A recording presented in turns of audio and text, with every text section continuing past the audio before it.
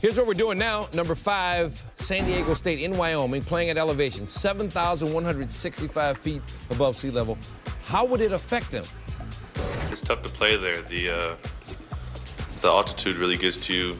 I think it's the highest altitude in our conference, so it really gets to you. I wonder if the high top fade helped. San Diego State had won 20 in a row. Since a loss to Arizona, they had turnover problems in this one. Dwayne Poley has that pass stolen. Dakari Allen gets stripped.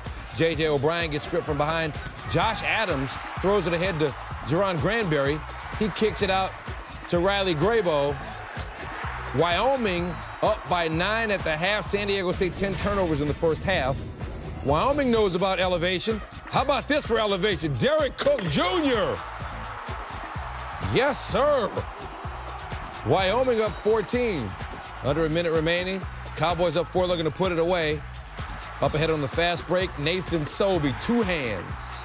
Wyoming goes on to win at 68-62, their first win over a top 5 team at home in 16 years, and they were ready to celebrate.